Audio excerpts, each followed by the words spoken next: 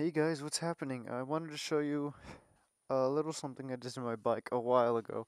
It would be the little LED strips that I got going down each side, left and right. Now, I know it's no big deal, every other biker does this shit, but I figured I'd make this video because what makes mine so different, I don't really think special because it's pretty easy to do.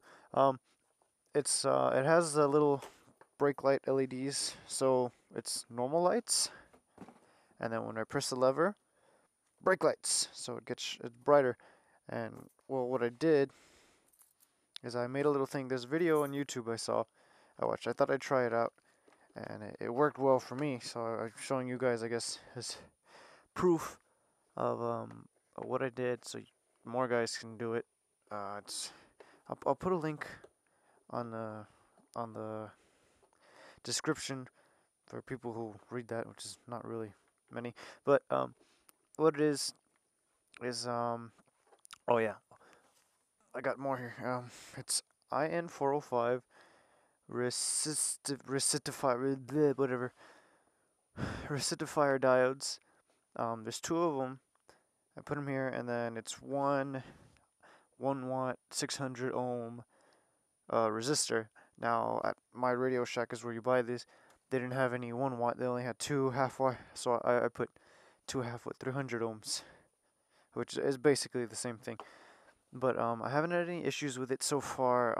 These strips, I got them off Amazon. It's four for like $5, and well, all the little lights are still on. Haven't had any issues with my brake light going out or anything. I've had this for maybe about a month now. So no issues. It works really well, and I'll post a link in the description showing you that video. It's more in depth on how he made it and everything. If you have any issues, like here where I live in El Paso, it doesn't really rain, so I haven't done it yet. But you can waterproof it, get like silicone or like put it in the bathroom, whatever. Or there's even like a clear one if you don't like, you want it showing white, you want it cleaner, even though no one's gonna see it. And you just put it in all the little joints and connections. Cause I spliced the wires, soldered everything together, and it works fine for me.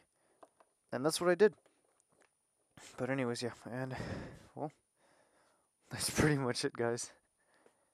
And then I'll connect the video now.